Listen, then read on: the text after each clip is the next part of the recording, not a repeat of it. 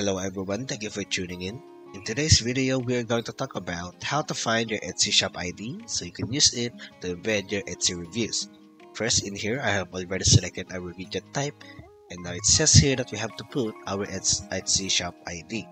So what is our Etsy shop ID and how can we find it?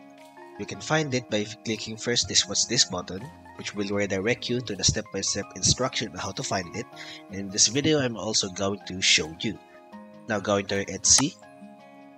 Now we're going to use this shop from Eli Biliga Candle, and the Etsy reviews that is this, and the Etsy shop ID is this.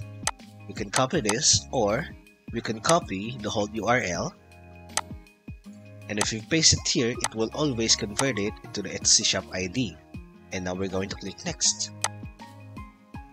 Now this is our Etsy reviews. As you can see, our Etsy shop ID worked.